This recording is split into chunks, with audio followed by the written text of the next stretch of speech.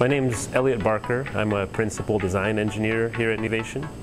I tend to work on hardware projects and get into sort of electromechanical systems where those enter the scope. eRex is something that we started working on as an entry in the Progressive Insurance Automotive X Prize. This project was before we had this garage, so we started working on it out of the CEO's actual garage down in Campbell. It came out of an interest in building electric vehicles at a time when there weren't so many of those on the street.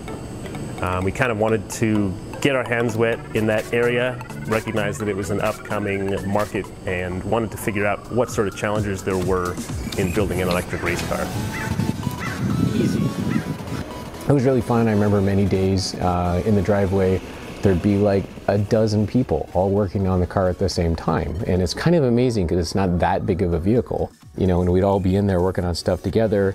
And then the rule was anytime you would weld, the guy would go weld, and that all meant we'd look away and close our eyes, and then they go done, and you go back to whatever you were looking on. And that's what it was like. It was a real intense Tiger team. Back at those times when we built eRex, like back in 2008, when people thought of electric cars at the time, they mostly thought of like golf carts. And so electric cars were slow, stodgy, square, boring. You know, Tesla didn't exist yet. You know, they hadn't been around yet. So for us to build an electric race car that was actually way faster and way more fun than a gas car was a real marketing accomplishment.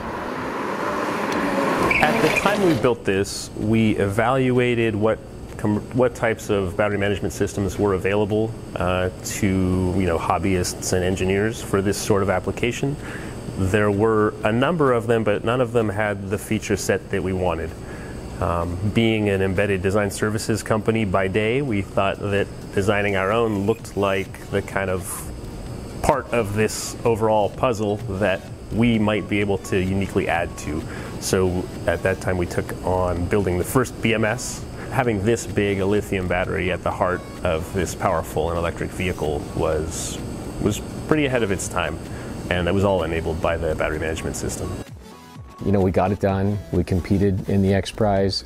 Nominally, we say we came 16th out of 250, which we were really pleased by. You know, given we're a team that was volunteers after hours, none of us paid on a shoestring budget, we were actually very pleased with that result.